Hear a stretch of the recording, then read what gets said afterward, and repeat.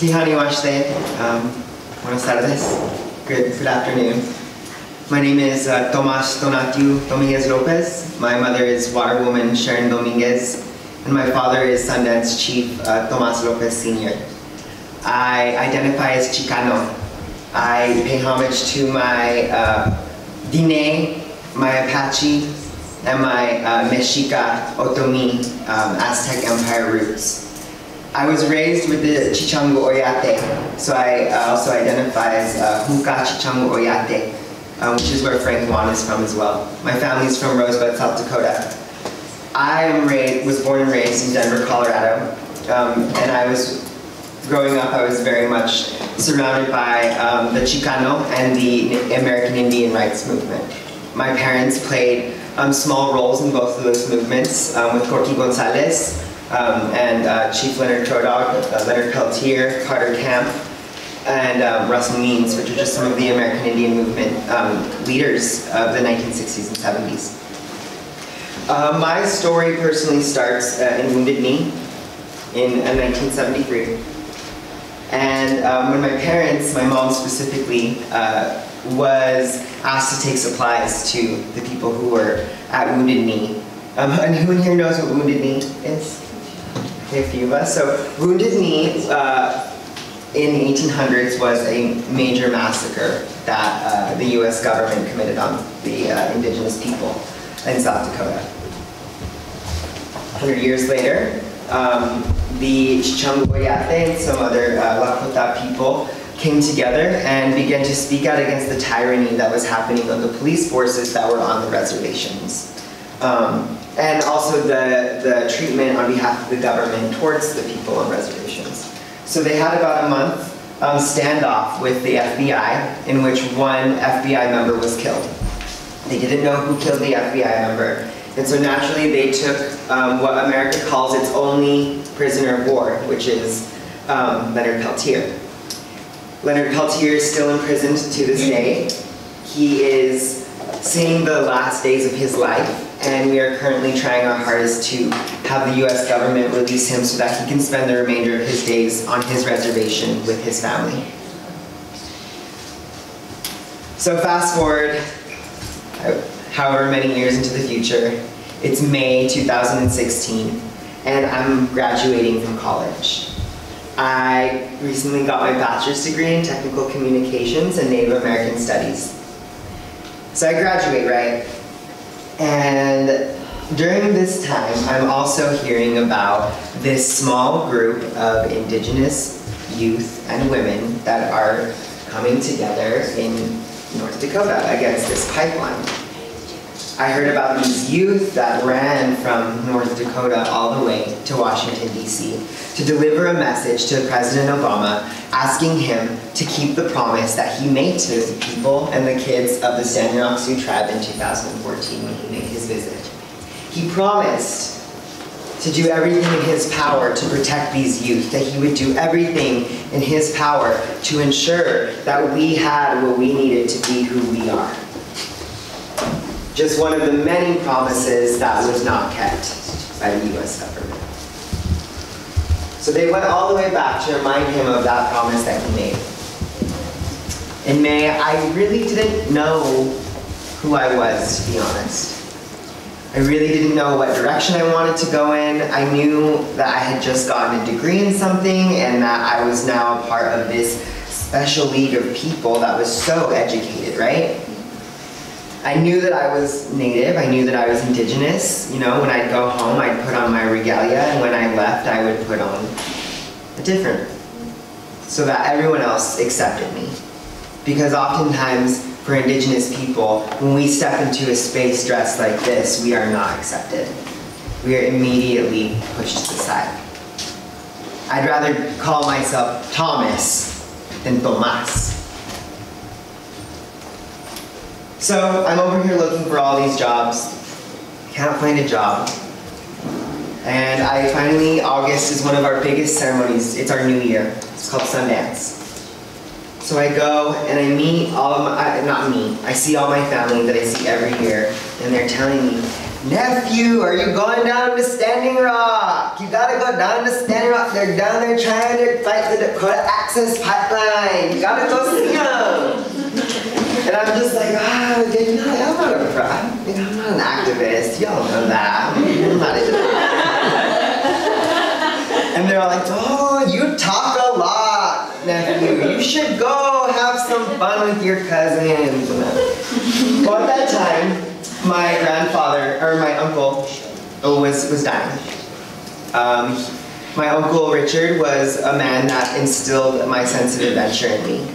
He was in the army, and he would always, when we were younger, he would always tell me these stories about his adventures and the battles that he was in, and the craziness. And after he died, I realized that I think this is a sign. I think this is my great adventure that I need to go on.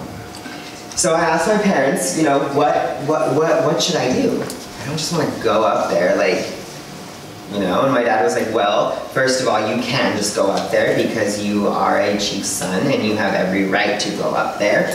He was like, but I agree. I don't want you just going up there empty-handed and not taking anything. That's not what we teach people to do. When you come into somewhere and you are kind of uninvited in a way, you bring something to the table and you offer that.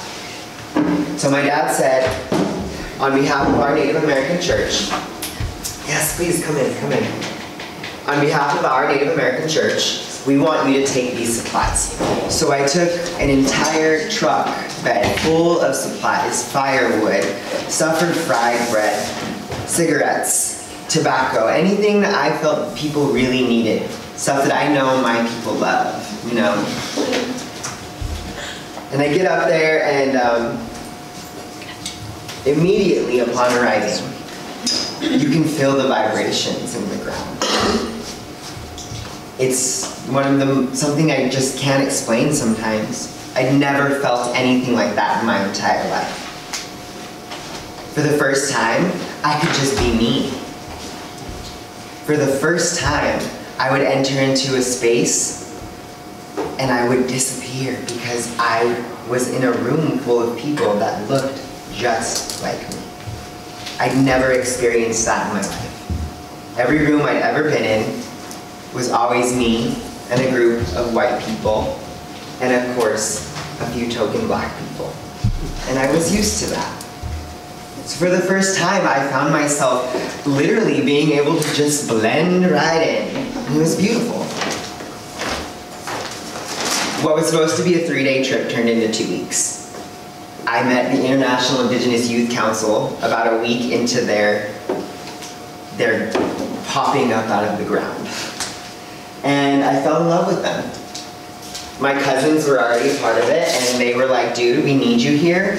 You are great, we love you, you're so articulate, and you know, people really, really like you. And I was like, oh, you know guys, I'm not an activist, I'm not an activist. And they're like, okay, whatever. So I have to come home because I have responsibilities back home. And I come home, I lose my job, the small little retail job I was working. And I started just working for the IIYC, trying to get them firewood, any kind of donations, just kind of being a middleman between the city and the camp. So I'm sitting there on November 27th. I wake up and I have the very unfortunate pleasure of having to watch half of the youth council be brutalized and arrested on live stream Facebook. I broke down. I cried. I was hurt. All this historic trauma just began to pour out of me, like I'd felt it all before, I'd seen it all before. It was nothing new. Even though physically I hadn't seen anything like that before, I knew that it was nothing new. So I went to my parents, I asked for their blessing, and within 2 days, I was living in Standing Rock. My brother and my dad drove me up because they wanted to make sure that I was safe. We took a big cord of wood to everybody, And then they dropped me off, and before my dad left, he looked at me and he just told me, you have to be ready for what you may or may not see. I love you, son, and if you want me to come back, I will come back like that and pick you up. My father and my mother have always been very supportive of whatever it is that I do. As a gay man, they've been there for me my entire life. Never judged me, never asked anything of that of me, and always told me that I could call them at any point and they would answer them. They would answer me. So at first, once again, I was not an activist still. I really just wanted to be at the back lines. I didn't want to be at the front lines. I was afraid of getting maced. I was afraid of getting hurt by the police. I have my own personal experiences with police that made me very skeptical of even getting close to police officers. I get very anxious being in a room if there's even a security guard that remotely looks like a police officer. So I'm living in camp, and a lot of these pictures that you'll see are of us at actions at the front lines. And Standing Rock was such a unique place because even though it was all of these native tribes, over 350 native tribes came together, it was everyone.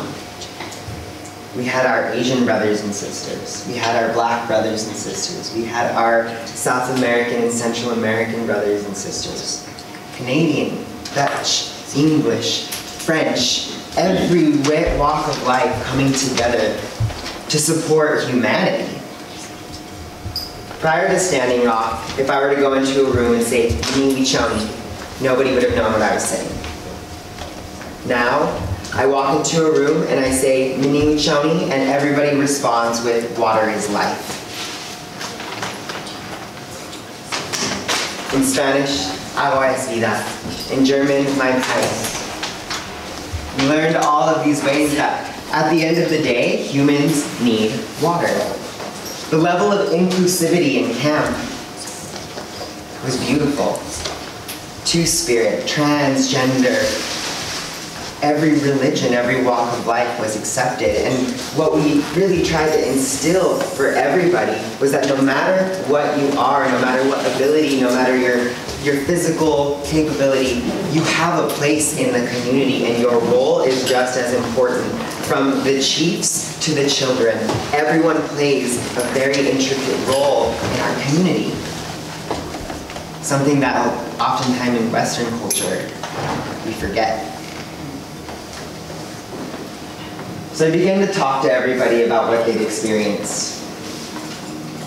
Upon my first couple of days, I realized that what my brothers and sisters had experienced on November 27th, which was the raid of our North Camp, was possibly one of the most traumatic, disgusting things that could have happened to anybody. Little did we know that things were going to get much, much worse. They arrested our brothers and sisters. They ripped down our teepees. They pulled people out of sweat lodges. They broke our chanupas. They took our feathers. And then after all of that, they zip-tied everybody so tight that people's fingers went numb. And they left everybody out there on a freezing day, some people in their underwear, soaked from the sweat lodge for hours. They finally took everybody to a few different camps, a few different jails. They shoved them all in dog kennels, and they wrote numbers on their arms to identify them because they were no longer people. They were caged animals that needed to be stopped. The last time I know of people being referred to as numbers that were written on their bodies was during the Jewish Holocaust. And I say the Jewish Holocaust because that is the only Holocaust that is really spoken of and is actually called a Holocaust. But we forget there was an African Holocaust, there was a Native Holocaust, and there is still an Indigenous Holocaust going on to this day. The Indian Wars never ended. They say that the war on Indigenous people ended after the 1800s. It's over. You're good. People don't even realize that in America, indigenous people were not considered human beings until 1940s. We were, if you look at a lot of indigenous people's birth certificates, it says that they're either white or they're Latino. Because it was better to be white or Mexican than to be an animal Indian. So all this historical trauma starts to come forward. Even some of my white brothers and sisters who were arrested, some trauma began to come forward. I remember my first action, I thought I was just going to be on the back lines. But then you see your people being maced and beaten. You see women and children and grandmas being thrown to the ground. And you think that you would just stand to the back, but it doesn't work that way. You run to the front. Because it's people like me who can take the mace, I can take the beating, I can take the tasing, I can do all of it. I cannot let my grandmother do that. But the most disturbing thing about my first action was seeing the smiles on the faces of these men as they walked by slowly with their mace guns, just macing us in their face, so happy that they could do this to us. That was the most disturbing thing I saw on that day. What people don't realize is that the Dakota Access Pipeline resistance was led by our women and our youth. It was so beautiful to see so many women finally taking back their power and bringing this feminine energy forward to share with everybody. Explaining to people that, you know what, this masculine era that we've been living, time is here to rise, and has nothing to do with male, female. Has everything to do with the energies that we all have. And me as a man, I have both a feminine and a masculine energy in me because I am both my mother and my father. So this picture right here is one of my favorites because the people of California, they actually canoed all the way from California to North Dakota, and they came in their traditional canoes rowing. People came from Arizona, South Dakota, New Mexico, and when they came, they brought their traditional dances to us. Dances that had never been seen in public, that only these tribes see. They came and they brought it to us, and they said, this is how we mend ties. This is how we put aside anything. The Crow and the Lakota came together, which is for the first time. They are enemy tribes, and they put aside their differences for this one thing. It was beautiful. I miss it every single day of my life.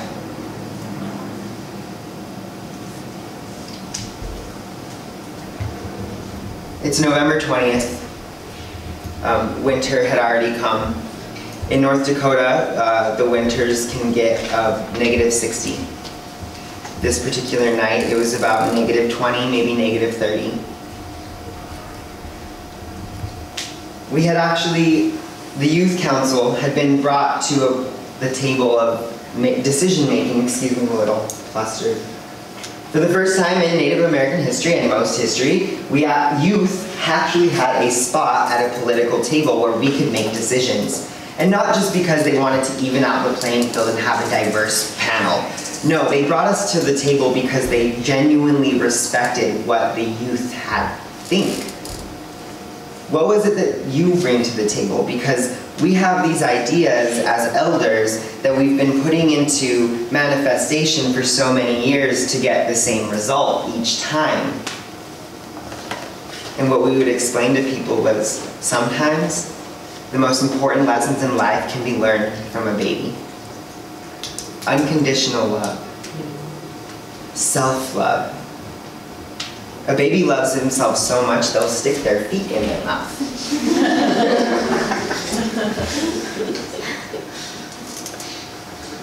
So they bring us to this table, and anytime there was an action, it had to be approved with the youth council. I mean, we would go to actions and literally people would come up to us, is this approved by the youth council? Because if it's not, I'm leaving.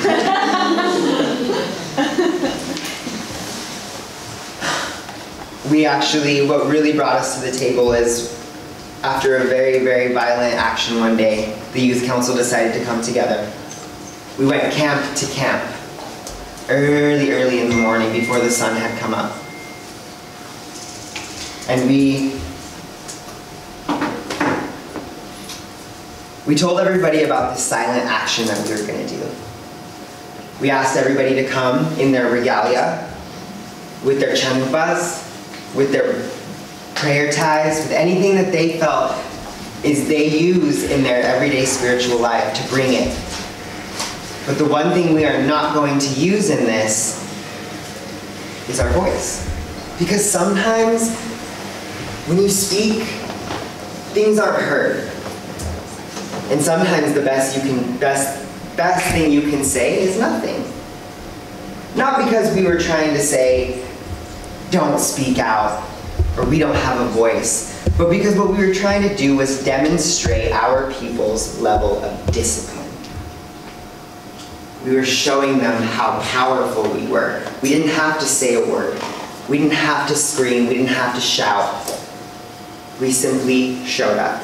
And we brought water to the police officers that had brutalized us for the past few months.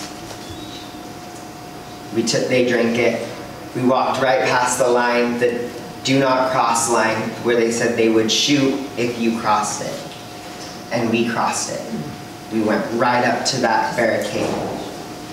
We took a virgin, because when we do our major ceremonies, we always put that purity first, and she holds that water.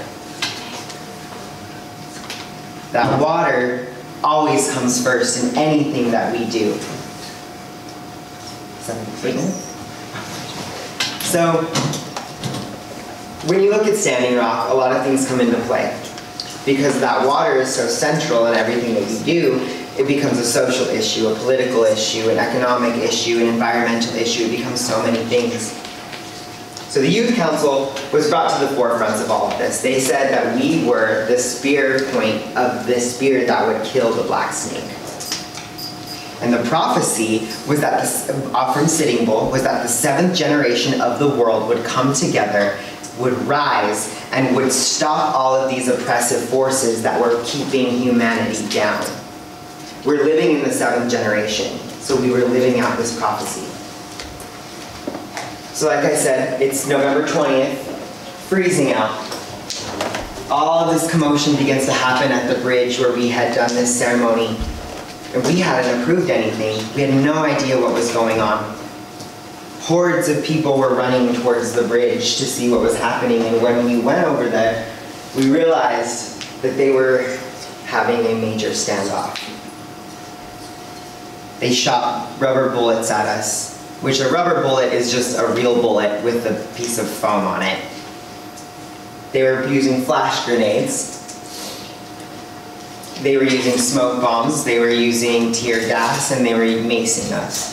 But the worst thing about this night was that they used the very water that we were protecting against us.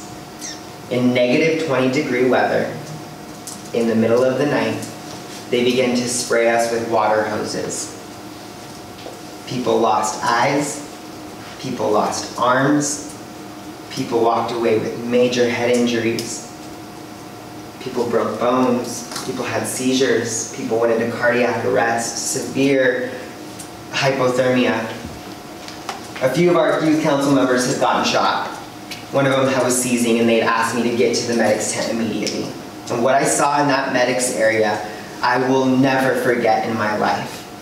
People with frozen blood icicles on their faces, medics screaming, "We have a bleeder, take them to the bleeders."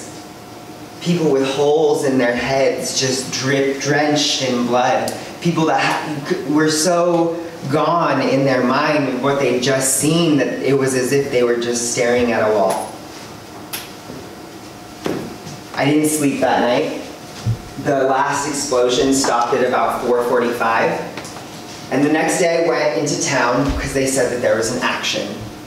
And I didn't want another action because our people had seen too much. So I went into town and they asked me to pray because our existence is our resistance. So when we go to these things, we pray, we take our regalia, we sing, we dance because we want them to know we are here. The action ends up being very peaceful, very beautiful. And then when I end the ceremony, they ask me to pray again.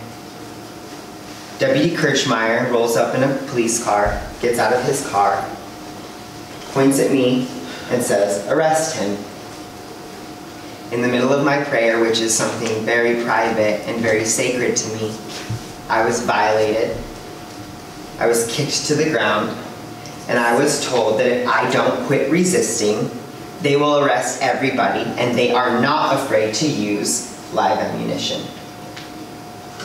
So in that very moment, I asked myself, what would Martin Luther King do? What would my grandpa Crow Dog do? What would my dad do? What would my mom do? My mom and dad never taught me how to fight. I had to go to the streets to learn that.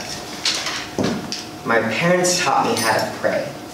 And I knew that for the past 500 years, we have been giving our oppressors exactly what they want. And this day, for me, that ends. And so, I finished my prayer. And in my head, the proverb came into my mind that no matter which way the wind howls, the mountain will never back to it. In my trainings as a sun dancer, my grandpa Crow Dog and my dad would always tell me, "Son, you have to focus. You have to focus. You have to let go of everything that you're thinking of, and you have to focus. Be like a rock." Like a rock, okay, whatever, right? And in that very moment, handcuffed and zip-tied, humiliated in front of everybody, violated in something that was very sacred to me, I stood like a rock. And I understood exactly what they told me. We had a small victory in December when the easement for the Dakota Access Pipeline was stopped by the Army Corps of Engineers. They could no longer drill under the Missouri River, so we celebrated, except the Youth Council. We knew something wasn't right. We'd been lied to too many times by the US government, and we knew that something wasn't right. Everybody went home, except for, I would say, about 600, maybe 1,000 people stayed in camp, and as soon as Donald Trump was put into office, he made an executive order to continue the Dakota Access Pipeline and also reopen the Keystone XL pipeline. The Dakota Access Pipeline, as of right now, has oil running through it. And in some ways, we feel defeated. We feel like we lost. But just because we've lost this battle doesn't mean that we have lost the war. It's just begun. As of this past week, our Energy Transfer Partners, which has bought the Dakota Access Pipeline, lost $6.7 billion in stock. And on top of that, the divestment campaign that we have started has divested over $6 billion in the Dakota Access Pipeline as well. We've divested from banks. We've divested from corporations that support them. And we're showing these people that you are not going to do this again. We're hitting them where it really hurts because these people don't speak language, they speak money. So we'll hit them where it hurts, if that's what you want to do. We've won so much more as Indigenous people.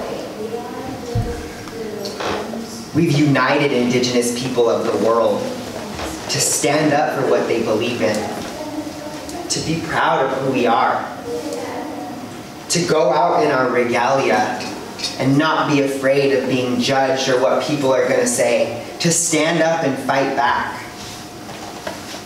We reminded the world that Black Lives Matter, women deserve rights over their body. The LGBTQ+ community has power, and children have something to bring to the table.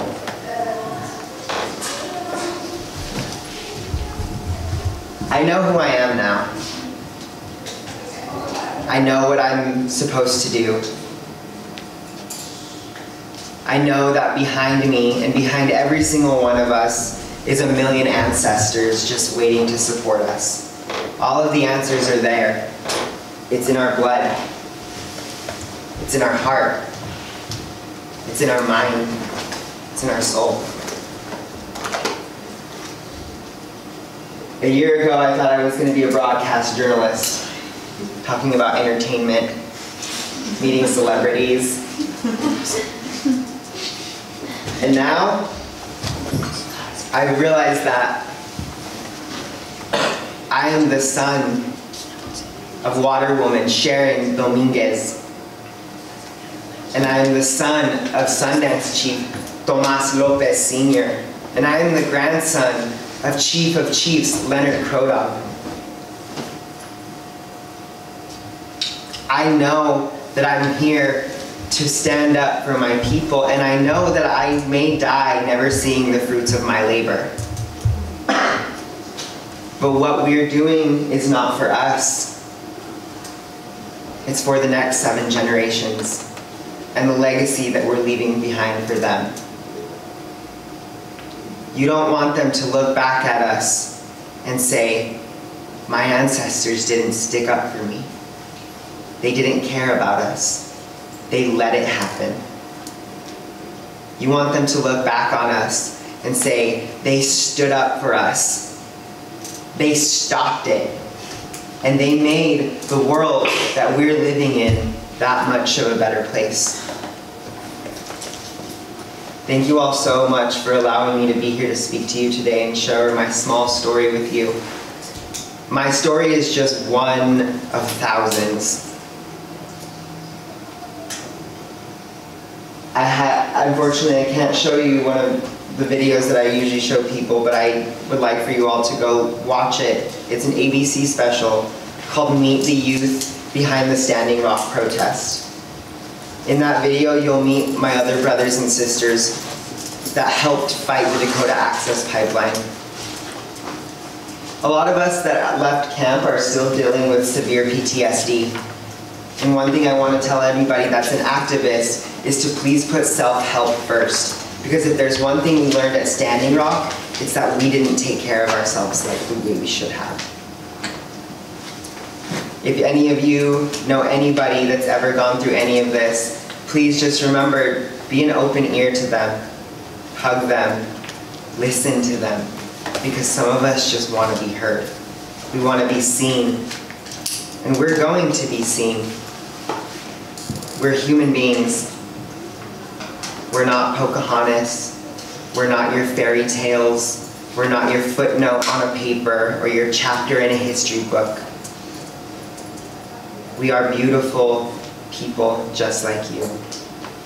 Mini Wichoni, aho, mitakirase. Thank you for listening to me today.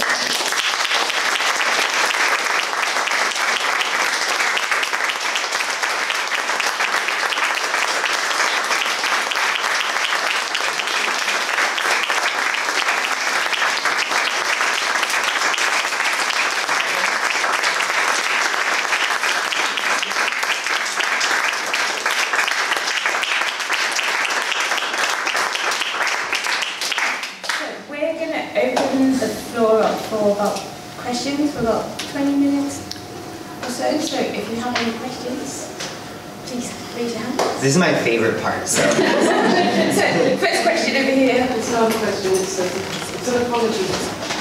Because I think it's our greed and our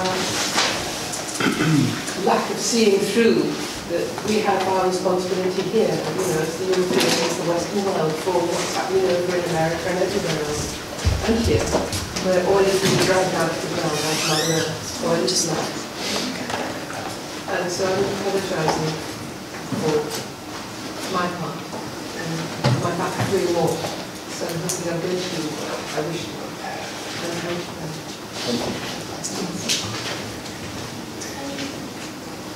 Oh, hi, thanks for being here with us.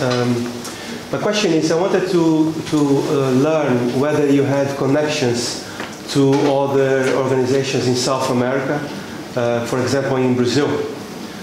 Just because we had recently the visit of the Cacique lá de Verón from the Guarani Kaiowás, from South Amazon, Mato Grosso do Sul.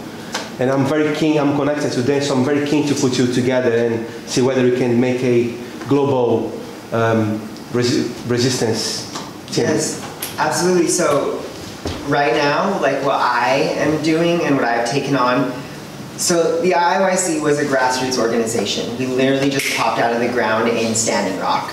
And all it was literally 4 of my brothers and sisters that were sick of being ignored around a fire with like some little wood stumps. And that's what it was. Many of you may have heard the name Jacelyn Charger. She's the original founder of the IYC. Actually, one quote that she said to me that was really the reason why I went to Standing Rock, why I moved there, because what she said to me just moved me in a way that was so profound. Is she said, "Who better to speak for the past than the voice of the future?" I get goosebumps just saying it, honestly. Like I remember it so vividly. And so what I've done after leaving Standing Rock is start to really create a lasting, strong organizational structure and foundation for the IIYC. So that as we, who are youth now, begin to get older and phase into another stage of life, this organization can stand on its own and still support the youth that are here. So we are currently trying, we have the Indigenous Youth Council down.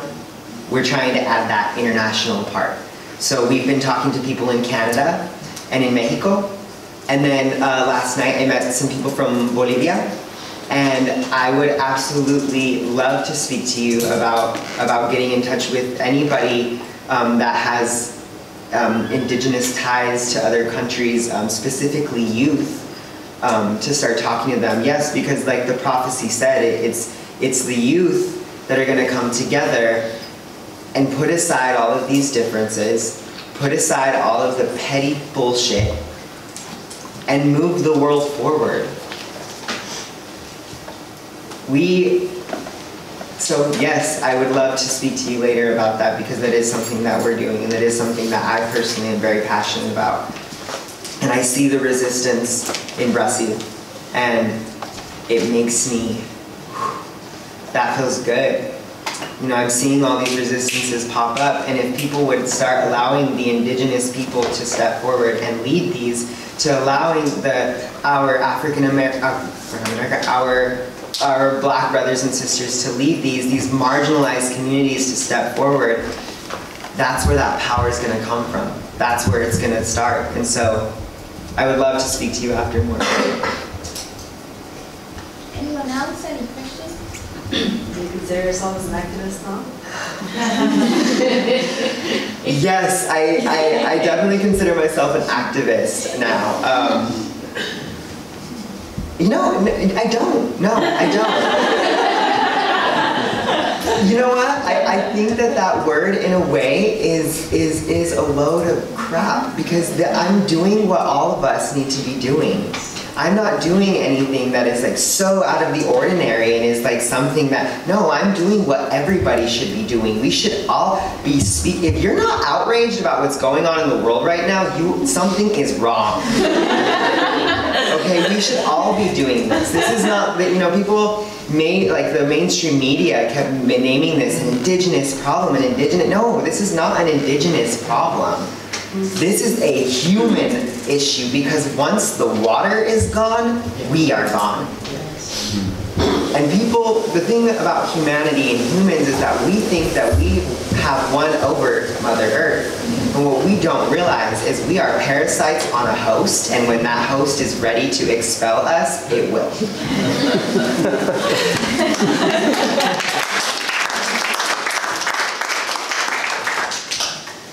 Hi, is there anything we can do? I mean, I'm just a student in London, but obviously, like, what are your recommendations to like help as an ally? Love this question. Yeah, so I usually get, the question is usually, how can we as white people help? That's my favorite, really. So this is what I tell our white allies. Thank you. First off, thank you so much for even showing up. There's a lot of white people that don't want to know. They have no interest in knowing, and they live in an ignorant world where it's them and that's all.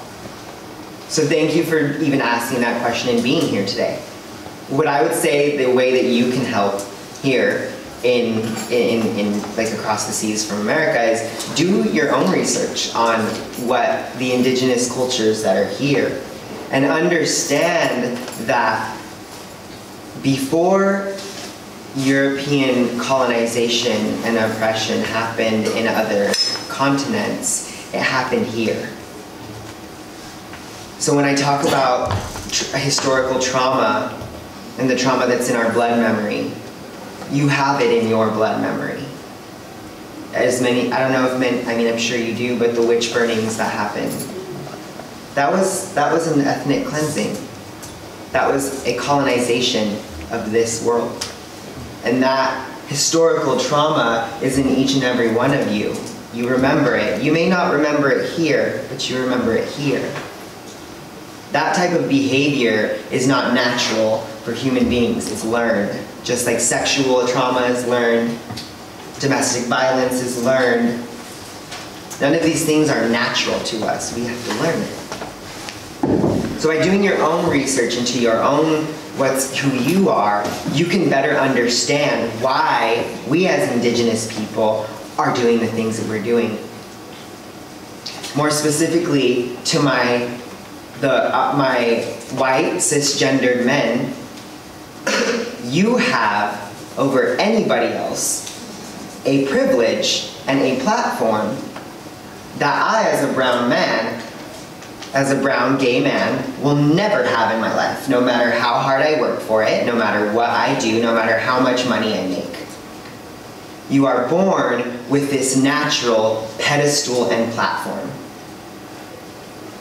So because of that, if and when you go into these spaces that are usually POC led, what you have to do is step down from that platform and allow people of color, or allow these marginalized communities and these marginalized people to step forward onto that platform and use your privilege for them to say their message. And it seems like a really difficult thing in a way. But I give the best example. There was I call him Mountain Man Kevin. Kyle? Kevin, Mountain Man Kevin. He was up there, I would say, for 6 months of Standing Rock, and he would open literally all of his live streams got thousands of viewers. He had thousands of followers. Like, this man was just social media savvy. So what he would do with his live streams is he would start it with him and say, "Hi, my name is Mountain Man Kevin. I know you all love me. I am not important." And he would switch it. And he used his platform to let indigenous people speak, and let indigenous people lead, and let indigenous people tell the story from our perspective, not from his. He made it very clear, my perspective is not what's important. The people's perspective is what's important. So he used his privilege, he used the platform that he has to allow our voice to bleed forward. And also, if you as people of the UK want to lead an action, one of the biggest things I can ask you to do is ask your government and your churches to give the indigenous people of the Americas back the belongings, the ancestors, and the remains of our people that they have stolen and continue to keep. That's healing, And that's something that not only will we as Indigenous people heal from, but you as people of this world will also heal from, because you're holding on to something that is bringing you down and you are not letting it go. So giving back the remains of Pocahontas and the thousands of other Indigenous people that were brought here is a start. Is the question? Yeah. What do you think is kind of the most important part of an effective action, that gets change? Non-violence. Non-violence is key right now, because the thing is these governments and these oppressive forces are trying to dehumanize us as much as possible. So when we come to these actions, and I don't care who it is, what color, action, issue, you're gonna have people that are angry, and they are gonna want to show that anger because we're sick of not being heard. And so what you can do, and what the International Indigenous Youth Council that's what we were really big on, is when people are getting like that and they're shouting and they're pissed and they're saying, "Fuck you," and "Fuck the police," you go to them and you say, "Brother, sister," you hug them. You don't push them out, you bring them in. And you say, you have to focus. Focus. Be like that rock that these grandpas are talking about. Stand like a mountain. Mountains don't holler at people. They stand. We have to stand in solidarity with each other. So, for me personally, when going to these actions, we have to be together. We have to be one. And sometimes that means, taking the people who are the most hurt and loving them and reminding them why you're there, the purpose of why you're there, and that fighting this fire with more fire is just going to create a bigger fire. But bringing water to that fire will put out the fire and also allow new life to grow. But to see the Indigenous fashion come forward, it's crazy, and from Indigenous people actually creating this fashion, it's really, really beautiful, and also allowing people to support Indigenous artists. Because I found out that here in the UK, you can be an artist and apply for grants, and you can actually pay yourself. And well, in America, if you're an artist, you are dirt poor, and you maybe make $1,000 a month. Huh? Still do. Okay. Well, they don't give you grants, that's for sure. And so, yeah, I think that it's really cool, because when people are seeing this music, this art, this culture, and then they're supporting Indigenous work, and also eventually supporting the communities that we're trying to support. So. I've set up on Facebook, which hopefully I can speak to, and any other people here. It's playing words of "Be the Change." So I've called it "Rhyme the Change," and hence it's focusing on poetry, music, that sort of stuff. Exactly, that's real good stream. Cool. There's a group called Climbing Poetry. They're really, really awesome, and they supported us a lot while we were in Standing Rock. We actually did a concert with them, and that's pretty awesome. Anyone? I have a question. So this word healing has been coming up quite a lot, and the issue of taking care of yourself on the front line. And I'm just wondering, there's so many questions and thoughts going through my mind, but I've been watching a lot of the hip-hop music that's been coming out of this as well, and kind of recognizing that, there's this incredibly enormous generational trauma that the Indigenous people are living through, and maybe for some people it's not fully processed, and there's so much healing to be done there. And I'm interested in to what extent the Native American Church is able to help with that, with the traditional ceremonies, and to what extent people are accessing that, and also wondering about also the other gentleman back in Brazil, wondering about some of the Indigenous healing traditions that there are in South America, and what's the scope for using these traditions to for people to actually process this trauma that maybe the local people don't even acknowledge or even, like conscious in their minds. Yeah, no, you're right. Like, there are people who are privileged like me to have very traditional elders in my life that I have access. I was raised with sweat lodge in my backyard. I've been praying this way. Like, I know that anytime I need something, it's right there. But there are a lot of Native people and youth that don't have that. They're raised in the city, or they're raised in a very modern way. They know gang violence, they know alcohol, they know drugs, and that's what they're raised in. And so what was very beautiful about Standing Rock was that you had those two groups of people coming together. So the people who really needed healing were meeting the people who could offer that healing. My brother Alex Goodcane Milk is one of those examples. He would always tell me, I really don't know anything about who I am. I want to see that. I'd like to go. And so now he's going into Sweat Lodge. He's learning about what Sundance is. He's finding out about the Inipis and the Uipis and the different ceremonies that we're having. So it's being addressed. It's really, the thing is finding a way to market that. Oh my God, that's a terrible way to say that. And to really let other Indigenous people know that didn't go to Standing Rock, there's healing available. And you go to doctors. I just recently did a speech in front of a group of medical students where I actually told them, sometimes you're not always right. And you're not always right, and there's not a pill for everything. And sometimes your pills and your medications actually do a lot more harm to the person than actually helping them. And instead of laughing at us when we bring up things like Sweat Lodge and ceremonies, maybe what you should do is bring yourself down a little bit and see the Indigenous person for who they are. And so letting all of the Indigenous people know that it's out there if you want it. So, and then, was that your second part? I don't think so. As far as South America, I don't know much about it.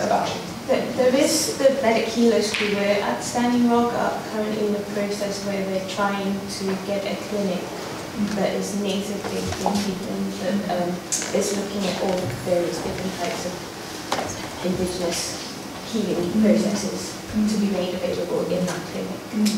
So, and they're not sure yet that they're likely to be based at Standing Rock.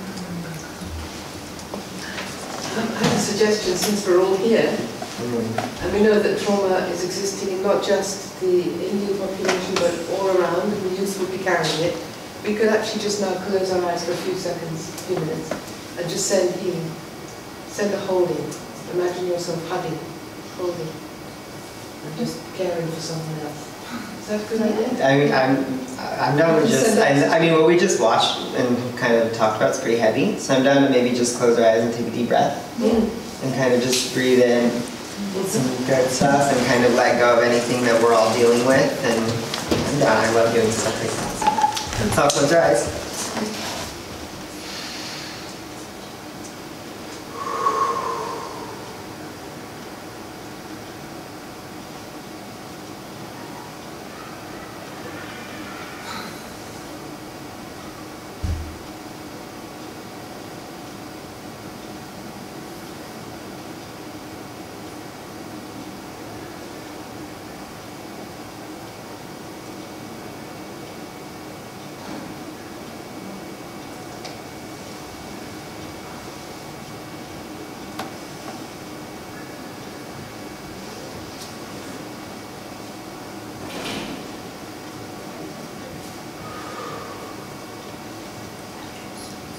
We send out peace and the vision of the greening of the land.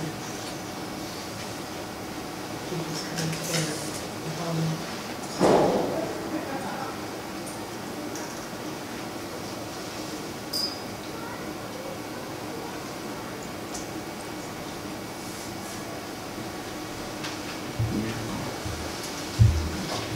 In our language, ahom dakiryase means we're all related. So we say that at the end of our prayers in case we forget anything. One more question? Oh, sorry. I've got one, but Does anybody else have to? Yeah, go. Hi, my name is Angela. I'm part of the regional here in London, UK. And something that I struggle a lot inside the movement here in the UK is being tokenized. I'm just wondering how you feel about it. And Being what? Tokenized, being a token inside the movement. Oh, tokenized. I guess it's just the way you live it. You are the majority in the movement. But here in the UK, we are the minority. So sometimes you feel that way a lot. We are definitely not the majority in America. We are, yeah, I absolutely struggle with that. I've struggled with that my whole life. Growing up, I was told a lot, oh, we're really lucky to have you because you just bring us so much funding.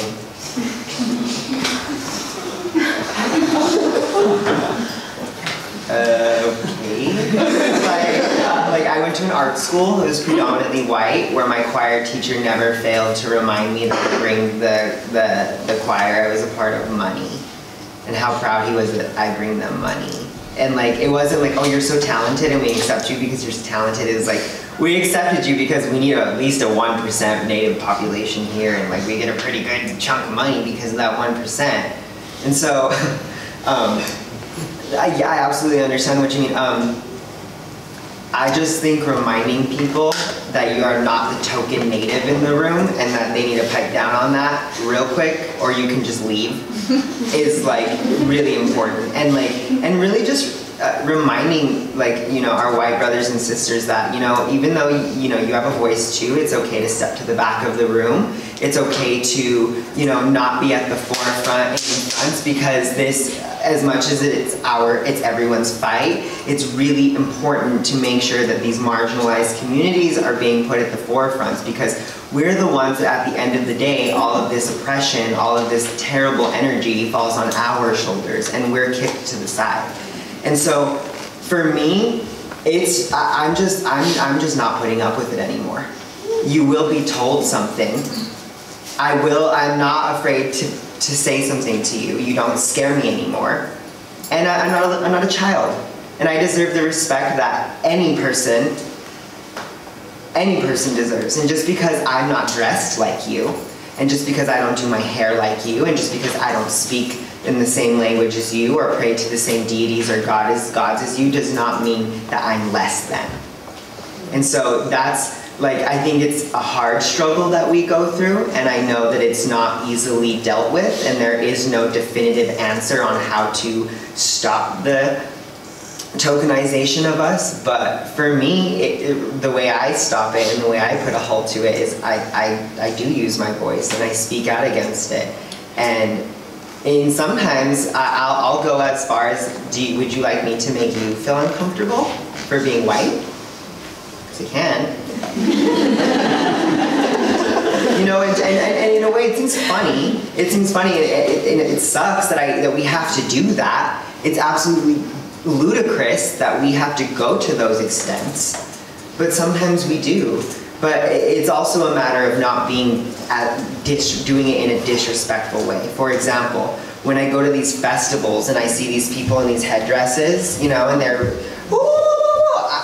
part of me wants to go up to them, snatch it off, and go off, and start using every obscenity in the book, but then I have to remember, wait, how is becoming my oppressor while trying to find my liberation making anything any better? So I have to go to these people, I have to calm down. I have to go to these people and I have to explain to them, look, what you're wearing right now is literally a symbol of the oppression and slavery and ethnic cleansing and genocide of a people that has been going on for over over 1,000 years, I'm sure. And you are simply perpetuating all of that, and you're not making natives look any type of way. You're making yourself and your culture the ignorance that indigenous people think about you. And so it's really a matter, how can we not do it in a way where we're becoming our oppressor? Okay, so this is a question from Ali, who's worked on getting this organized as well. along with Jamila and Max. She can't be here today. So she says, how are Native American people coping with the virtual lack of governmental support of Indigenous issues concerning the environment and land? And she goes on to make a statement. I believe during Obama's administration, the US saw its largest pipeline expansion ever. During the election campaign, Obama and Clinton seemed conspicuous for their silence on Standing Rock, Jill Stein being the only one to come through in real solidarity, and Trump certainly doesn't look like he cares. Yeah, I think that the way that... Okay, so one thing I've noticed in the many communities after Standing Rock is people are really starting to look at self-sustainability and the idea of weaning ourselves off of this fossil fuel addiction that we've created. And it's just like any addiction or any addiction problem, it's not going to be an overnight thing. We have to take baby steps. And those baby steps include things like not using plastic water bottles that we just drink and throw away, or if you can walk, or if you can ride a bike, don't drive your car. And then going farther into that, creating community gardens and teaching people how to cultivate their own food and letting them get their hands in that soil and recreating that relationship with the earth that we've lost.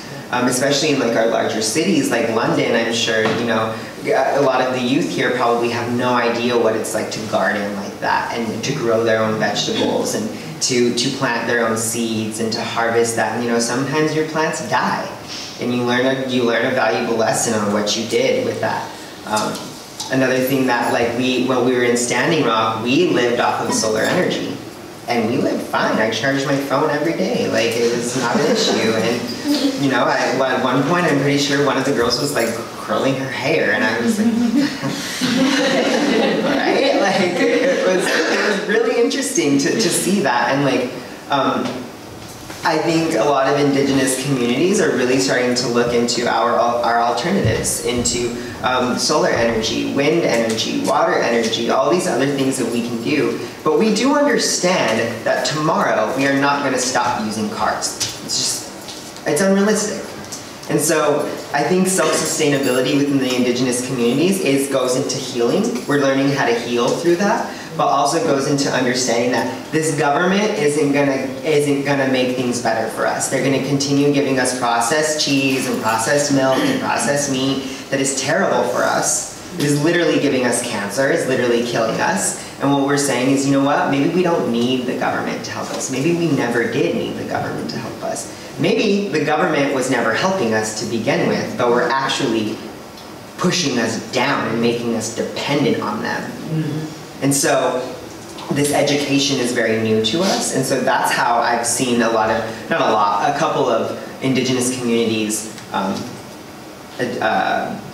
dealing with that issue. I know that there are a couple of projects going on that they're planning that by I think 2020 or 2025, every major reservation in the US will be run on solar energy.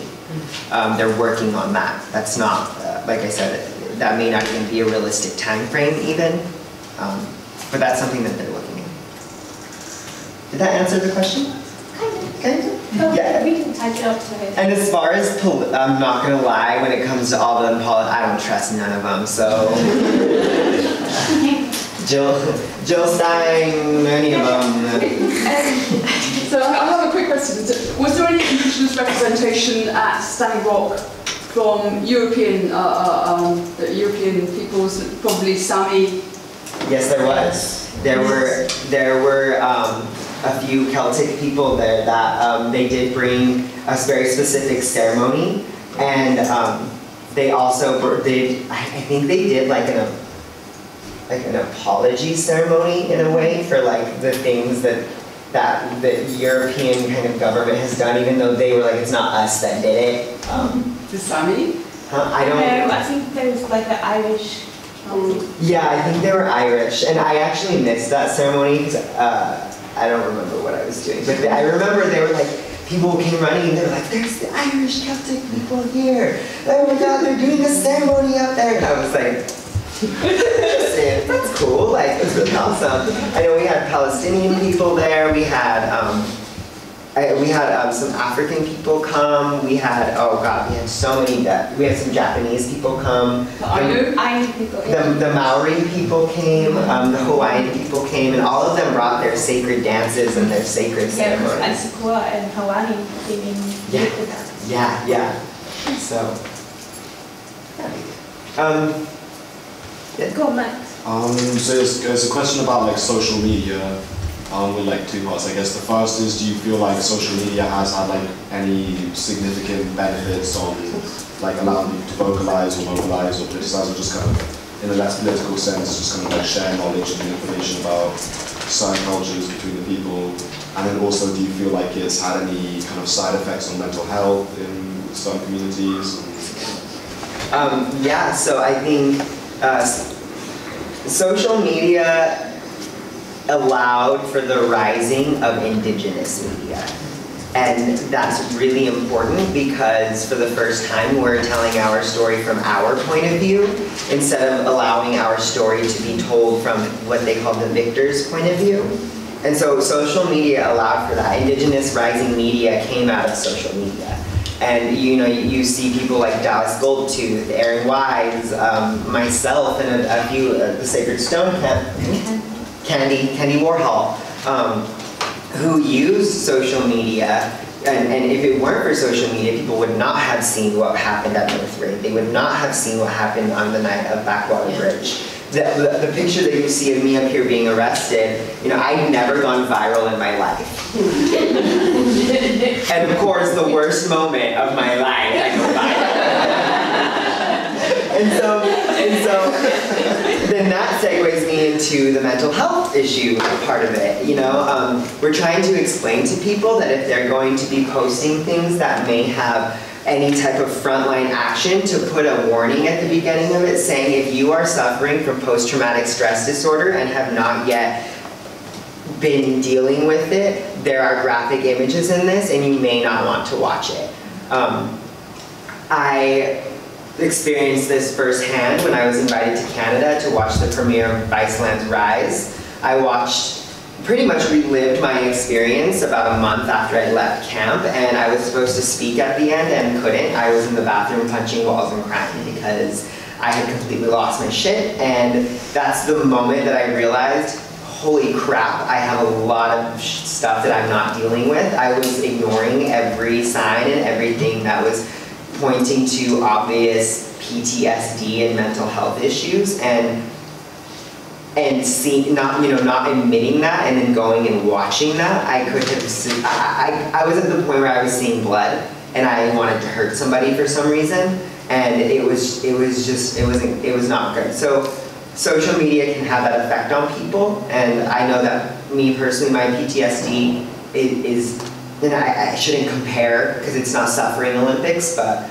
I feel like I didn't experience some of the brutality that a lot of other people did. For example, my sister had her hand broken twice by the same police officer in the same week. And so, youth suicide is something that we are dealing with as well, and it has gotten a little bit worse. In the Youth Council, we've had 4 suicide attempts since January, and luckily they do have this network where we can help them, but there's a lot of people who went to camp and left without that network. And so, yeah, the social media thing, if you're going to be posting videos about it, it's okay and it's good, but maybe just to put a small warning at the beginning for those water protectors who were there, that if they can't handle that they probably shouldn't watch it.